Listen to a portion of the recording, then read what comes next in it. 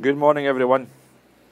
I think I told you I was going to buy one of these decade resistance boxes, so got one off eBay, £10. So what I've done here is adapted an old set of leads. That's the probe ends, and just put two eyelet connectors on it so it goes into there.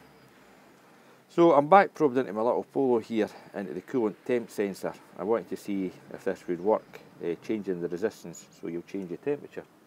So I can't actually believe it. The sun has came out and the glare is horrific. But never mind, there we go, we're reading 118 at the moment. So on the, that's 900 ohms, so that's 900 ohms. So what I'll do, I'll come down to 800 ohms and you'll see the temperature there change. So there's 800 ohms, 700 ohms, 600, 500, 400, 300 and 200, and there's 100 ohms. So that's 264. So I need to convert that, do the conversion there. Oh, the glare's terrible, but you can see it takes input no problem at all, and that works. So let's add 1000 ohms to it. There you go. Takes a dive back down to 107 Fahrenheit. Let's go 2000. So that'll be 2100 ohms. 75. Then 3.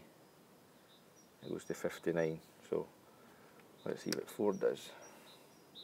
48. 5000 ohms. 37. Oh man, this glare's terrible today. Believe me, that says 30 there. So that works. There you go, 6000 ohms plus 100, and the rest are at 0. But it didn't actually.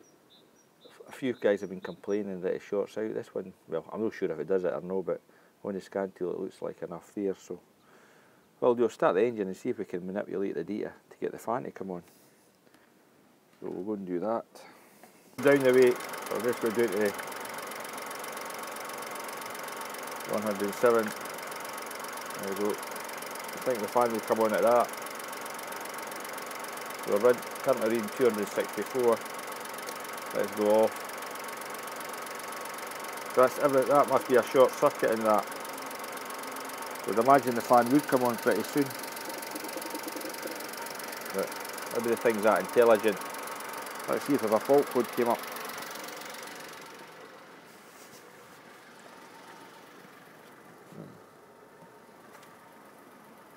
It's flashing the coolant light anyway. Then if that's because I've not got the water pump belt connected. So let's see the scan tool. If we disconnect that, it goes to -40. Disconnect these leads down here. There we go, -40. You'd imagine that fan would come on, but it ain't. So anyway, that works. Cheers.